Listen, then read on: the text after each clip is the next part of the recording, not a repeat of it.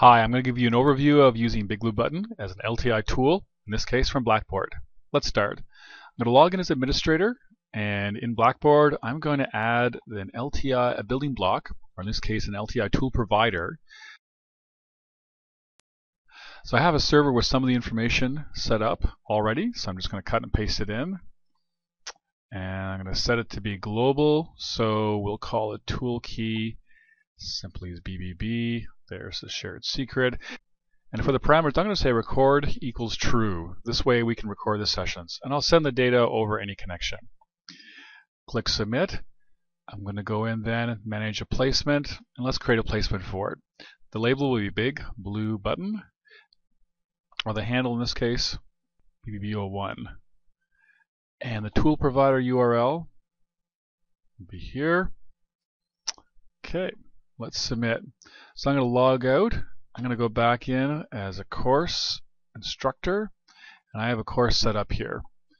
So in the content, I'm going to add course link, and I will scroll down and do this as BigBlueButton. I'm going to say welcome to my virtual classroom.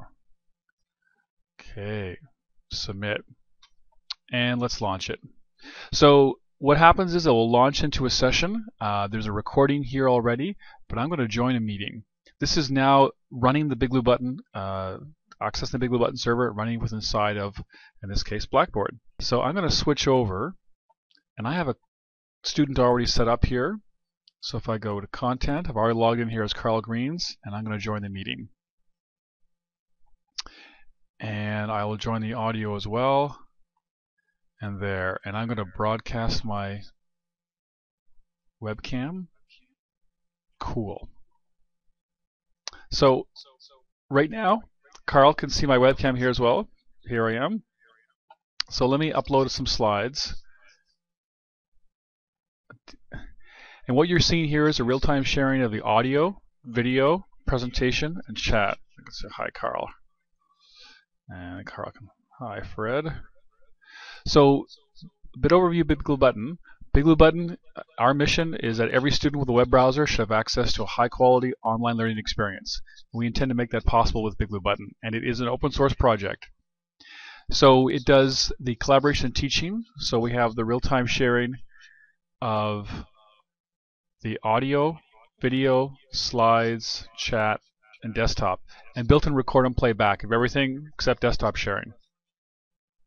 The three use cases we do for teaching are one-to-one, small group collaboration, and one-to-many.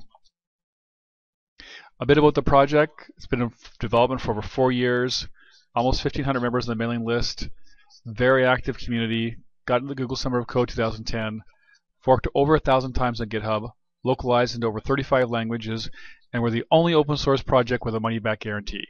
If you can't install BigBlueButton in 30 minutes or less, we give you your money back. And now BigBlueButton has LTI certification for 1.0, and you can get the parameters for launching into as an LTI tool from any BigBlueButton 0.81 dev or greater server just by entering this command. And there's the information for the project. Okay, so let's say I'm done my class. I'm going to log out. I'm going to log out here. And I go back into the course. Now I'm going to skip ahead a little bit, and we'll go back in and we'll see the recording that was there. Okay, just a few minutes have passed. We'll let the recording process, so we'll go back to content, click on BigBlueButton. There we see there's now another presentation. I also have the ability to manage the recordings here, so I can publish or unpublish a recording, so this will be no longer visible to students, and I can delete it as well. This is the recording for the presentation. So here I can see the slides. There's my video. I can scrub back and forth through the presentation, and there a student can see it if they were unable to attend the virtual class live. That's it. That's an overview of BigBlueButton and the BigBlueButton LTI integration.